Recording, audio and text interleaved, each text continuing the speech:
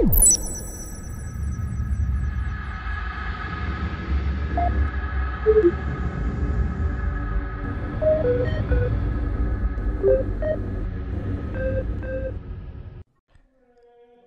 horrors spawned by the heresy of Horus Lupercal are innumerable.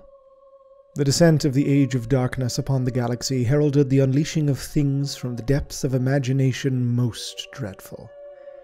Blasphemies that appeared torn from the pages of the most lurid of prescribed historical texts.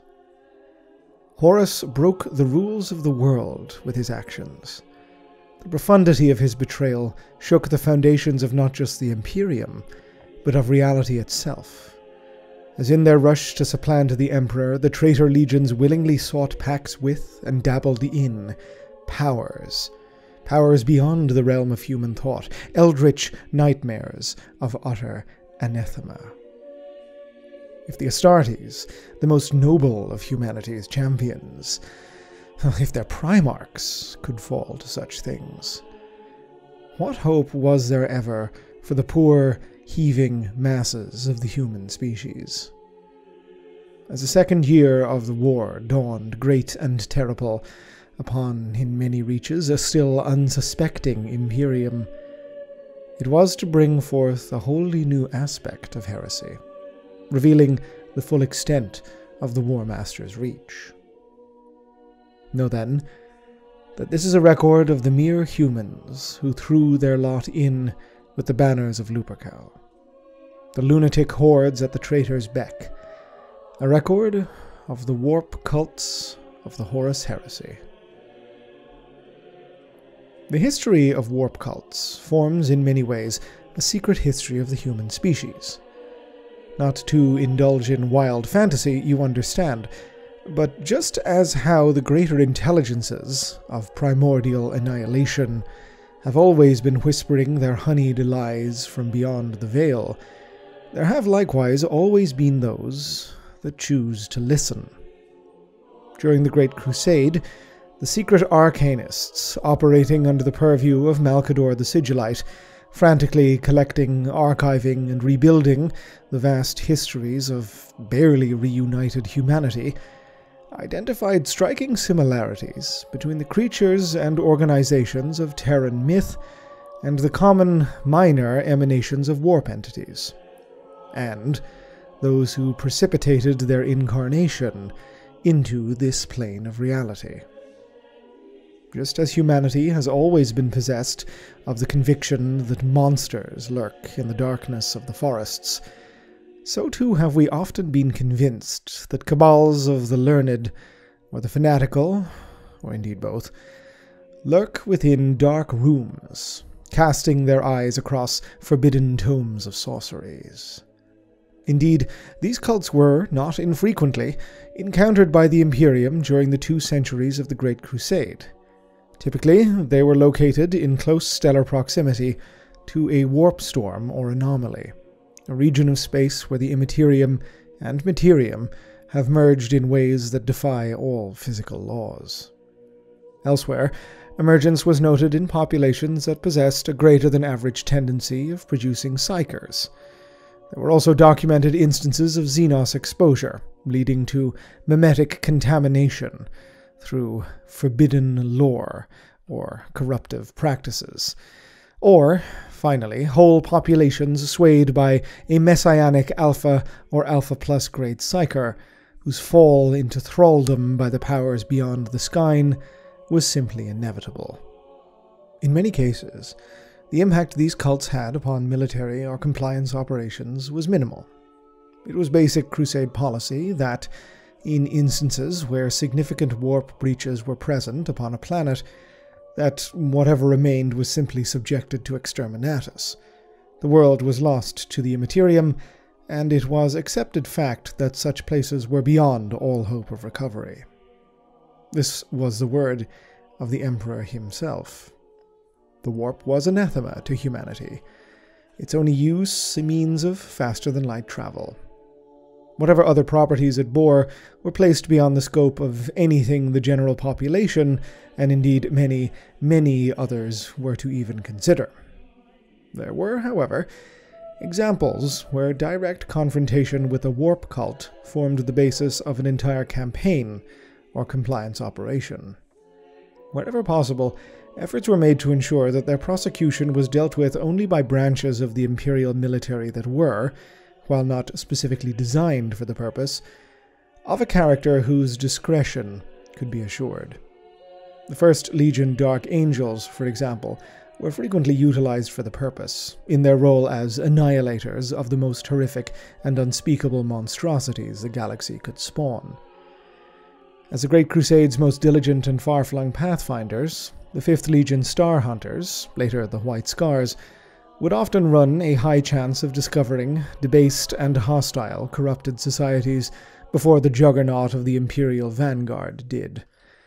The 17th Legion Imperial Heralds, later the Word-Bearers, could also be counted upon to absolutely expunge all traces of a culture in thrall to the warp, albeit doing so in ignorance of precisely the reason for this, believing as they did the society they were obliterating to simply be ideologically opposed to the Emperor and his works. It was inevitable, of course, that in the grand tableau of the Great Crusade, that unfortunate instances occurred where unprepared Imperial forces encountered things utterly beyond their ken.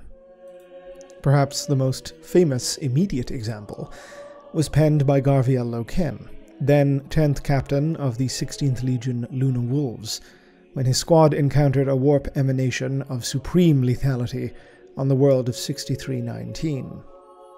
There were others. The 8th Legion Night Lords, for example, fought a protracted campaign against the Gathora Warp Witches as late as the 970s of M30. At Nova Andros, the 20th Legion intervened in a sudden upsurge of psychic phenomena that appeared within a previously thought compliant population.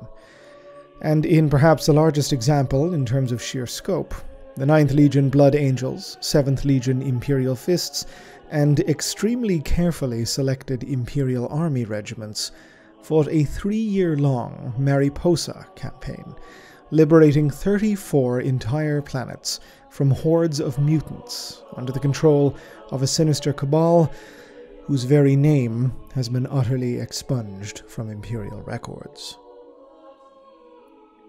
The utilization of the Legion as Astartes was, of course, a means of last recourse, undertaken only if cultic elements of a society had usurped it at every level. The Astartes were blunt weapons of destruction. Should the issue be one of simply rooting out a yet-to-develop corruptive cancer, the Imperium had subtler means at its disposal, and almost all of them were under the direct command of the Sigillite and his office. The Assassinorum clades were the most direct of these weapons. One operative was often capable of completely demolishing a cult's operation single-handedly.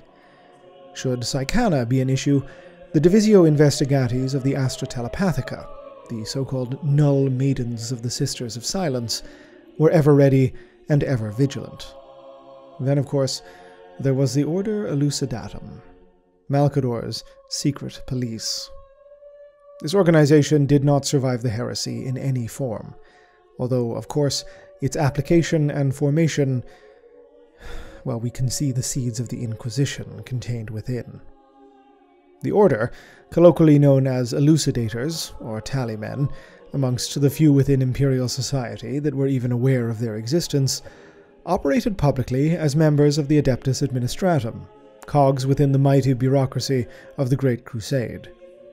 In this form, they were freely able to move not only within compliant space, but also further afield, embedding themselves within expeditionary fleets, operating as everything from scribes, archivists, historitors, census takers, munitorum officials, assistants to iterators, or even planetary governor candidates.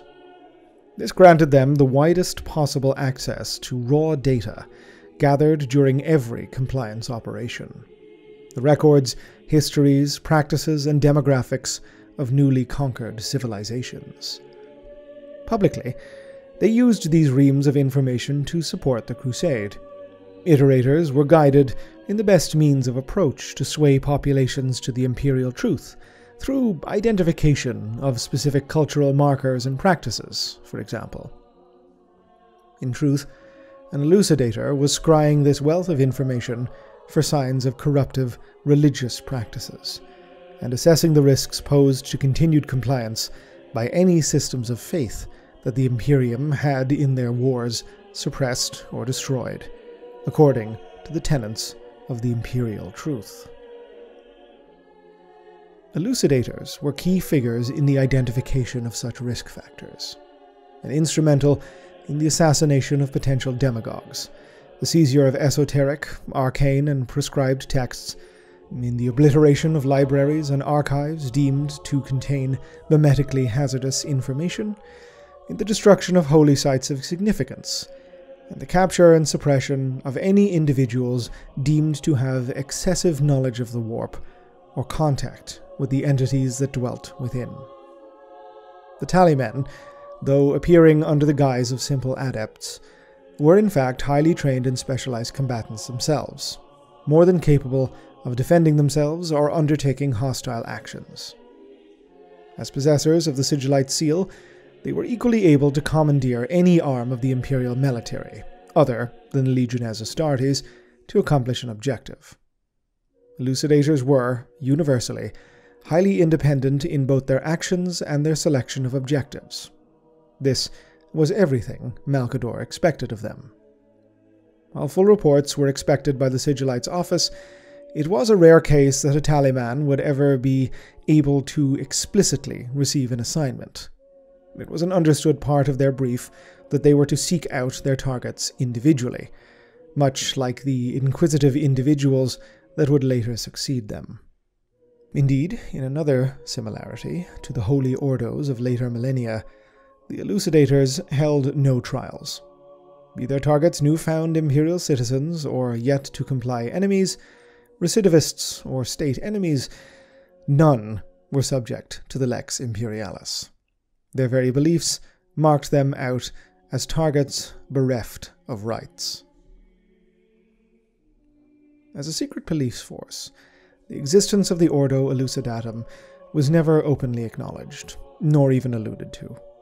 It was only due to the discovery, archiving, and lateral sealing of the library of Azure Locus that the Logos Historica Vertia has any knowledge of them.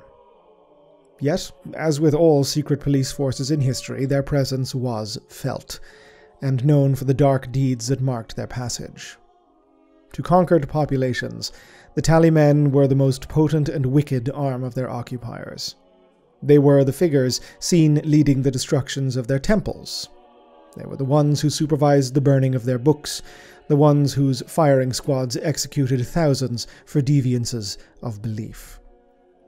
Their name, or the dozens of bywords that became attached to them, were synonymous with genocide. They alone, amongst the unaugmented agents of the Imperium, were sanctioned in the use of serotoxin, a nerve agent said to be the product of the dark age of technology. Capable of being dispersed as an aerosolized substance, serotoxin was used to expunge all memory of those who had witnessed an immaterial incursion, or manifestation of a warp entity.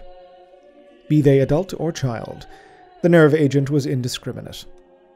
The individual's recollections were purged, along with essentially all of their higher faculties. Serotoxin left those exposed to it as human husks, capable only of the most basic of functions, bereft of the personality, the person they once were, but still capable of serving in a field or on a factory line.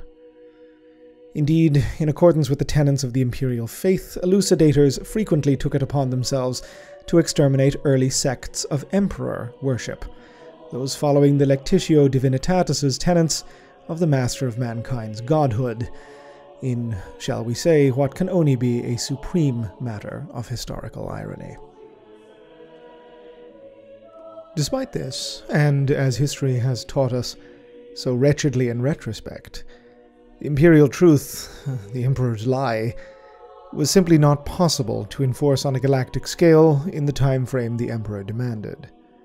Despite the best efforts of iterators and elucidators, worship of the warp survived in the dark corners of the worlds brought under the Aquila. For the most part, the truth of such worship was rarely seen as having actual meaning. For the most part, worship of the Dark Pantheon, the so-called gods of chaos, was cloaked in everything from rudimentary animism to elevated polytheism. If one thing a history of the more esoteric aspects of reality will demonstrate quite aptly, it is the ability of the greater intelligences of the warp to usurp systems of belief for their own gain, suckling like parasites upon the belief of humanity. That so many systems of worship endured, even in scraps and fragments to be later rekindled, speaks to abysmal failure on the part of Imperial iterators, and indeed elucidators, in actually getting to the core of religiosity of the populations they had rendered supposedly compliant. Systematic incompetence, impossible timescales, and a grand conspiracy all play their parts. Perhaps, in time, the starvation the Emperor had hoped for would have had a profound effect on the course of history. But this was not to be, thanks to the intervention of one of his own sons. Lorgar Aurelian, in the aftermath of his fateful pilgrimage to the Oculus Terribilis, the Eye of Terror, set his legion, the Word-Bearers, upon a campaign of both conquest and subtle conversion. On worlds the 17th Legion brought into compliance, conquered populations were not denied their beliefs and convictions. Rather, they were encouraged in them, or had those beliefs subtly altered so that their essences would flow to the warp, into the maws of Lorgar's new, dark patrons. Later, as the cancerous worship of the dark gods spread to other forces of the Emperor, as the War Master Horus Lupercal's forces were turned, so too did their new faith find its way into worlds they were ostensibly bringing into the Imperial fold. For decades, the rot of the Word-Bearers grew and festered across the Imperium, cancerous, corruptive ideology seeping into its worlds and its organizations. When the moment of betrayal came, when the death of Istvan III announced the beginning of the Age of Darkness, these cults began revolutions, rising up against systems of imperial authority from without and within. Manufactoria were smashed, precinct houses burned, scolums cast down, populations now reveling in the heathen faiths of their ancestors, born anew in the fires of imperial destruction. That the pattern was always one of bloodshed, in varying degrees of wanton horror, speaks to the underlying root cause of these cultic uprisings. It was never simply an opportunistic renewal of faiths demolished by compliance operations.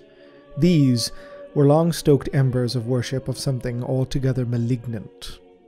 Whatever the reasons these cults aligned themselves with the servants of the War Master, the end result was always that of atrocity.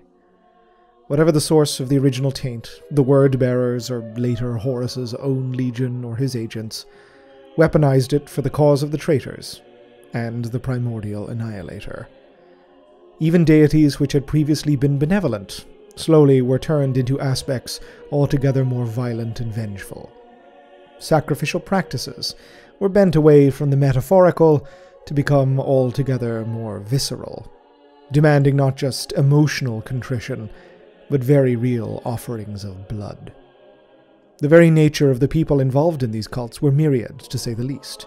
Feral worlds, debased and fallen from their pinnacles during the dark age of technology, were a frequent focus of early post-heresy scholarship.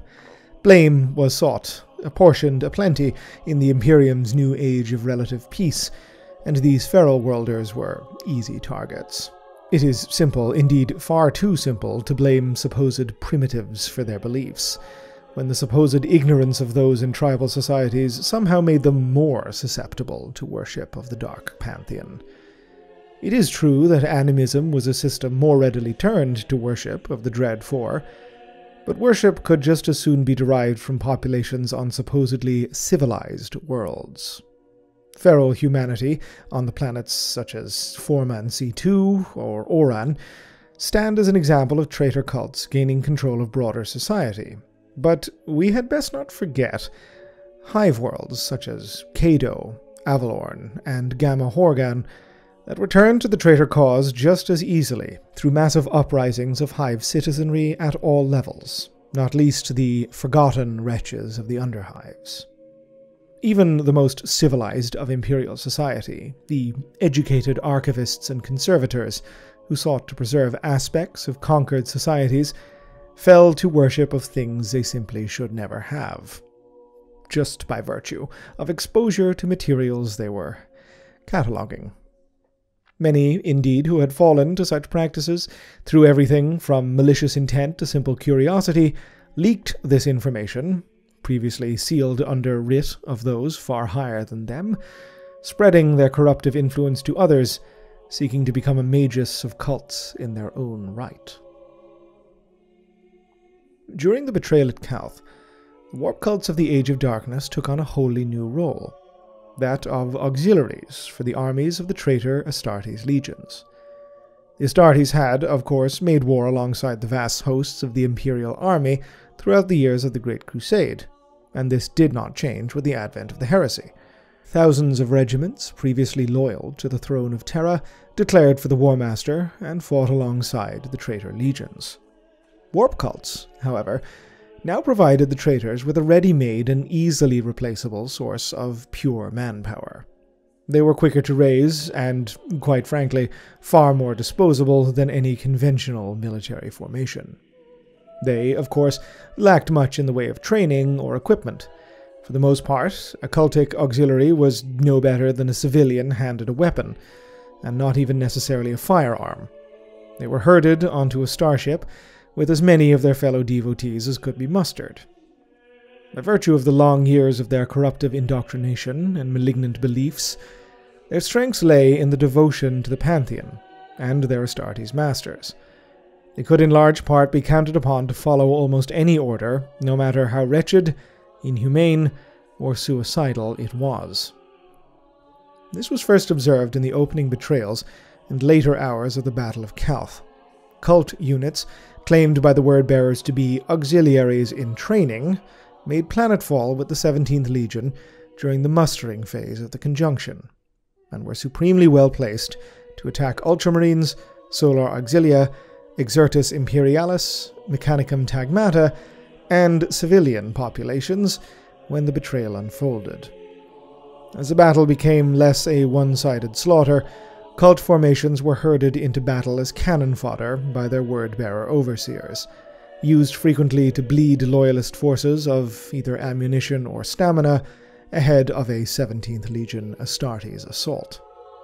They were additionally used to hunt down survivors of initial betrayals, especially civilian or unaugmented human forces, against which their rabid, murderous intent proved altogether gorily effective.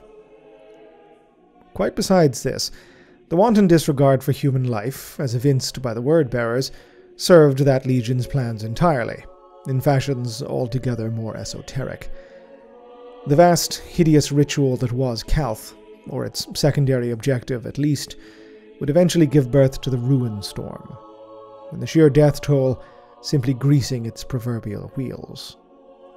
Every ounce of vitae spilled either by the warp cults or by their deaths contributed to the roiling tumult of immaterial energy that gathered in the warp around Calth, the torrent of psychic death simply needing utilization by the hands of word-bearer esoterists.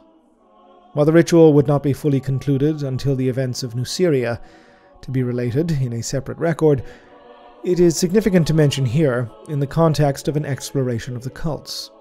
Their service was not simply that of body. Their beliefs, during their military service and in the actions they committed on behalf of their masters, were in many ways just as important to the lords of the traitor legions as their bodies were in stopping loyalist bolt shells.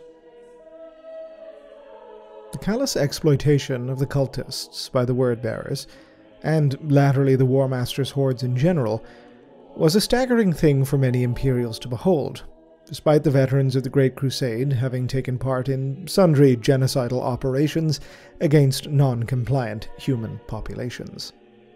The cultic auxiliaries, given all that we know, or rather our betters know, of the reasons why anyone would sell their soul to the powers of the warp, can be assumed to be made up of a blend of victims and victimizers.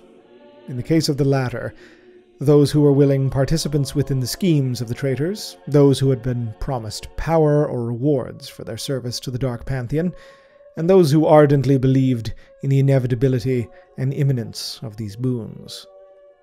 There were no doubt some whom, through ignorance, gullibility, or simple lack of status, were press-ganged into their beliefs through intimidation, extortion, or absolute lack of options. It is, of course, unfashionable to unwise to acknowledge that this is even possible, as those of an inquisitive mindset are wont to say, innocence proves nothing. It should also, of course, be acknowledged that it would be impossible to inculcate the displays of behavior so often observed within the warp cults without the devotion of these cultists themselves being anything other than fanatical and unquestioning. For a baseline human armed with little more than a spear to throw themselves at a warrior of the Legiones Astartes, well, that takes a suicidal religiosity that is quite beyond. Many a helm log from the Ultramarines serving upon Calth captured instances where cultists would shield their word-bearer masters from bolter fire quite willingly, howling out devotional tracts as the bodies of their fellows detonated into bloody scraps around them.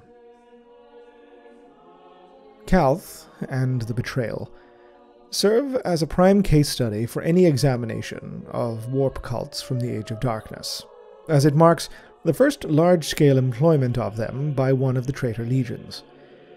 While it is true that the 20th Legion, Alpha Legion, made significant use of human auxiliaries during the Great Crusade, and, following their clandestine betrayal in the immediate years prior to the heresy, it was of course the 17th Legion word-bearers that first deployed cults alongside conventional military forces.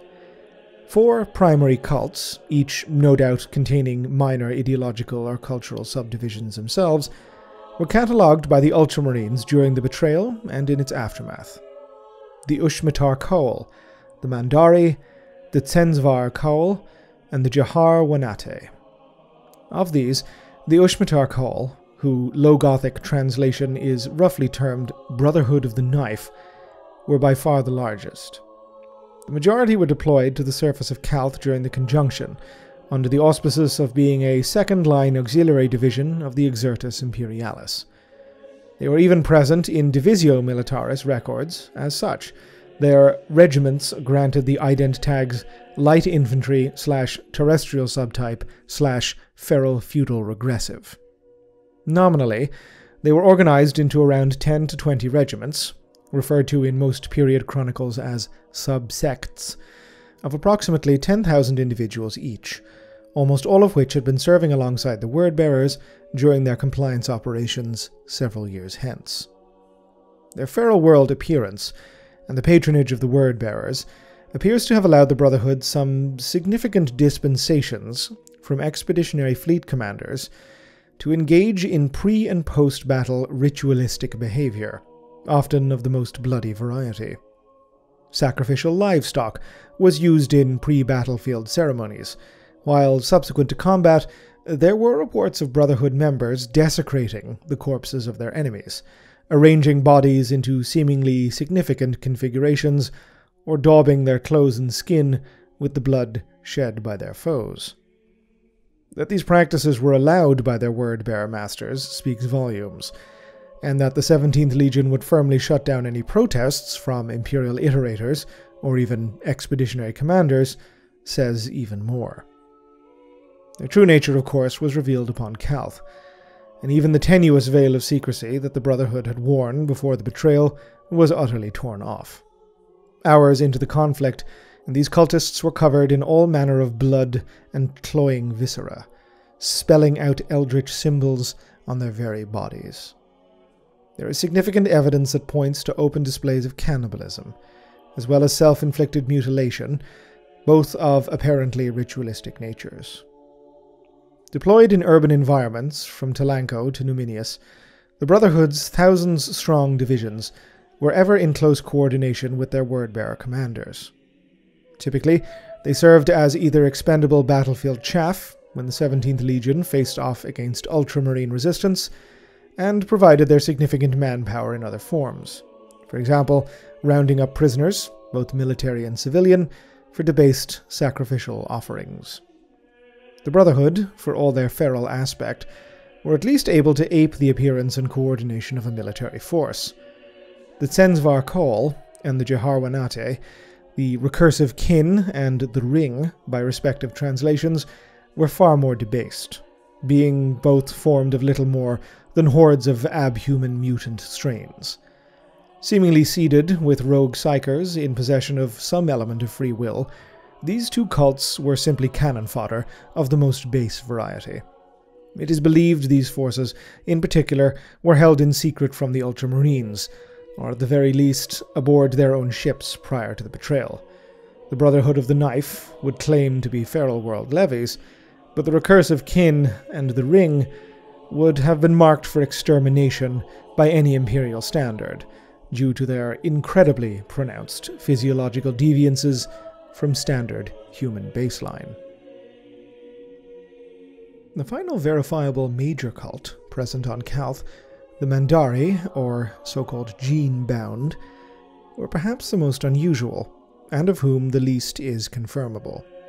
What can be deduced about their practices comes primarily from scraps of devotional scriptures recovered from deceased cult members.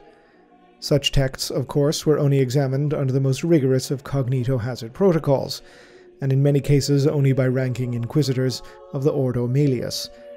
But the picture it forms is of a cult bound through a strange combination of technology and genetics.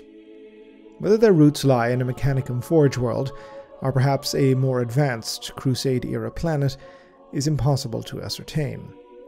Whatever its origins, the cult was possessed of an unshakable conviction that their aberrant combination of sciences, in conjunction with the patronage of the primordial annihilator, had rendered them immortal, and that in the moment of the death of their original body, they would be reborn in the mortal plane, but in an entirely ascended form. Such beliefs are, of course, not uncommon amongst warp cults. Indeed, many of the departed are incarnated again after a fashion, as their corpses are worn by lesser emanations of the warp intelligences, serving as incarnation points for the wicked Neverborn. The Mandari, however, proved far more than simple dogmatists. Records from the years-long struggles of the Underground War, subsequent to the betrayal at Calth itself, speak of incidences of sudden bodily mutations amongst word-bearer auxiliaries bearing sigils associated with the gene-bound. These were noticeable in their sheer extremity. They were far more pronounced and rapid than anything broadly catalogued by Imperial adepts in the centuries of the Empire's existence. It included complete revivification of dead human bodies.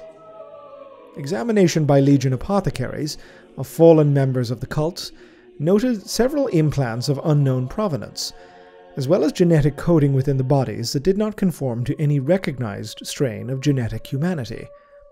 Study of this proved impossible. Within minutes to hours of the cessation of bodily functions, the implants and gene sequencing activated, stimulating the flesh of the corpse into unholy enervation. Damaged tissue reformed, in many cases growing far beyond the body's original mass. Broken bones would repair themselves, and the Mandari cultist stirred into what can only be described as a mocking semblance of life, its movements jerky and unnatural, but its speed and violence quite startling. These reanimated bodies were astonishingly resilient, apparently impervious to pain, and capable of enduring significant trauma owing to the increased body mass. Only through sustained and disciplined arms fire could one be brought down, a lesson that was hard learned by Ultramarines and Loyalist auxiliaries alike. This rapidly evolved into a combat doctrine of ensuring the utter destruction of Mandari cultists on sight. Their bodies could not be given the chance at reanimation, and were thus annihilated where at all possible. Naturally, this meant further study of precisely how their debased rituals were even possible was rendered inviable. But perhaps in this case, that is not an altogether bad thing. The ignorance of the Imperium at large was a significant factor in the rise of, and difficulty in combating, warp cults during the Age of Darkness. Knowledge of the ritualistic practices typically present in such cultic activity was restricted to members of the Order Elucidatum, the Sisters of Silence, and the Legio Custodes, sealed by explicit writ of the Imperial household and wholly banned under the Imperial truth. Yet even the knowledge of these august bodies was limited. They were far more concerned with the more dangerous aspects typically present in their investigation of cults and warp activity. Thus, it was only through later investigations that patterns in origins, in esoteric practices, and in numerological significances were discovered and catalogued by agents of the Imperium concerned with such matters.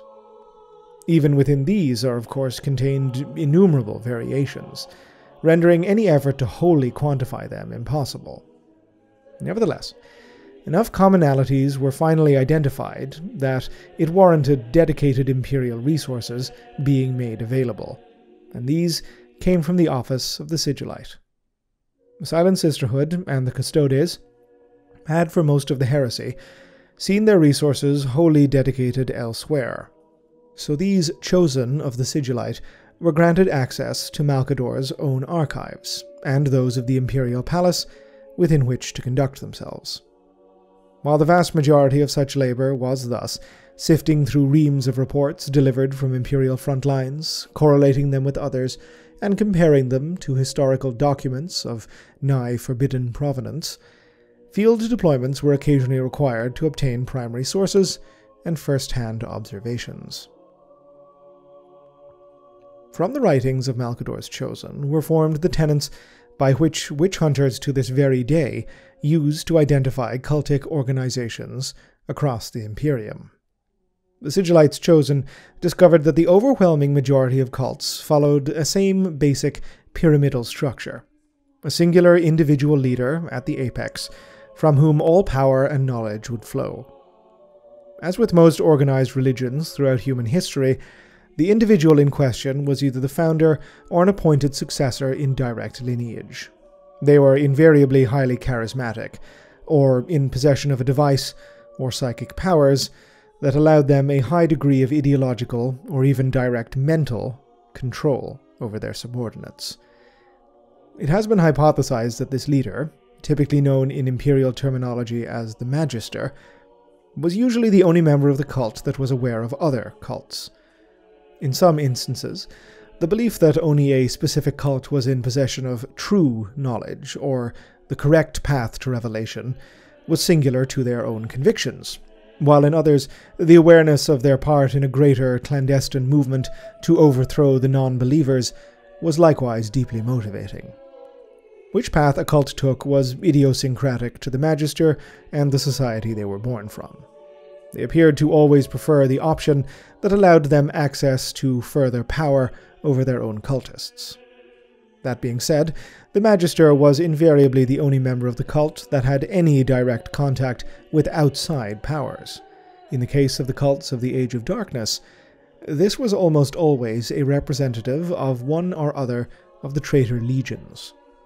Such communication was typically coded, contained within secret languages or ciphers, and usually ensured that the Magister could count his power secure, less likely to be challenged or usurped from the lower ranks for fear of reprisal from the Magister's patrons. The leader could also often count upon an inner circle, typically referred to as a coven, formed of trusted individuals that served as lieutenants, viziers, bodyguards, and enforcers. The coven were often responsible for the leading of occult rituals, the recruitment of new members, and the protection of the cult's interests, generally speaking. When warfare erupted, they would also be expected to serve as a rudimentary officer corps, leading cultic masses in battle, although this would invariably have the effect of quite rapidly weeding out those who were wholly unfit to the task, and promoting those who displayed themselves as superior war leaders. Indeed, these masses were perennially drawn from the great citizen masses of the Imperium. Their backgrounds were as diverse as the stars in the skies. but yet all were in possession of an apparent hatred for the empire they were subjects of, or at the very least, said empire's representatives. During the Age of Darkness, as upon Calth, the cult served the armies of the War Master in one of two fashions.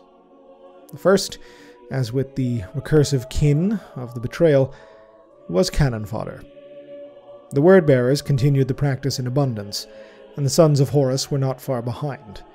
The fleets of these legions always included transport ships of bizarre provenance, their stifling holds packed to the brim with cultists from all corners of the Imperium and the War Master's Dark Empire. No matter their origins or especial idiosyncrasies of their beliefs, all were sworn to Horus's banner and ultimately believed in the same hideous pantheon. They were swept up by Lupercal's armies during their rampaging conquests and advances. Their deaths served the traitor legions just as well as their lives, even if all they had done was prevent a bullet from chipping an Astartes' power armor. In the second fashion, warp cults were instrumental in the grand, clandestine conspiracy that was the heresy. They were the crucial elements of enactment of occult stratagems far beyond the ability of loyalists to either comprehend or combat. Warpcraft and forbidden psychic powers were typically the linchpin here.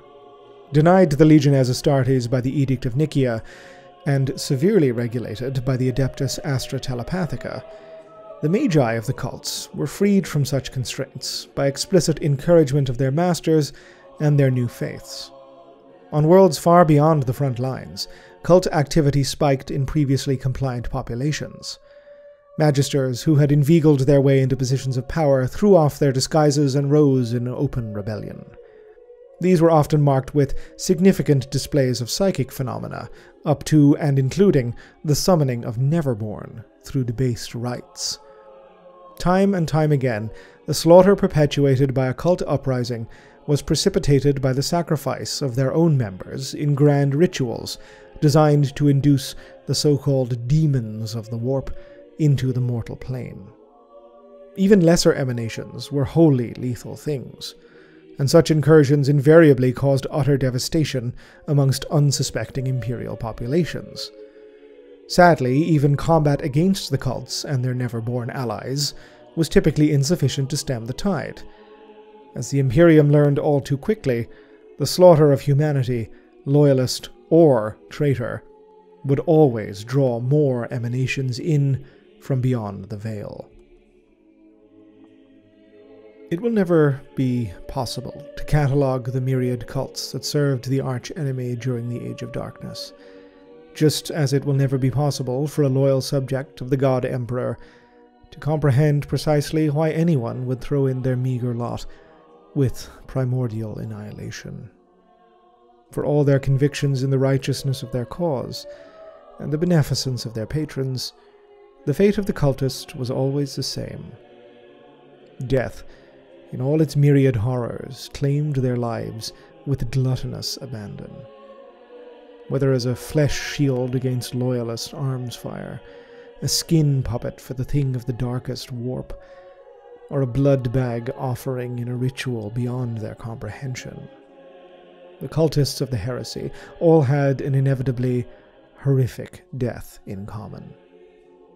They were ammunition in human form, expended as such by the traitor legions.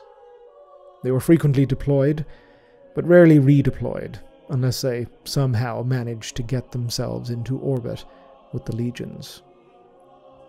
The sheer uncaring of their masters troubled them not. Theirs was a fervor born of utter devotion, a thing of such power that mere callous mistreatment could not help to shake. Suffering, martyrdom, it was the point. Entirely expendable, these human souls went, chanting and howling, tears upon their faces, to the ends of their lives. Such, it seems, is the fate of the traitor. Ave Imperator. Gloria in excelsis terra. This video and this channel were made possible thanks to the very kind donations and support from my Patreon subscribers. If you'd like to help support the channel, head on over to patreon.com/Oculus Imperia. If you'd like to receive more updates about the channel and any future videos, you can contact me or follow me on Twitter at Oculus Imperia. Otherwise, please like, subscribe, comment, let me know your feedback, and as ever, thank you very much for watching.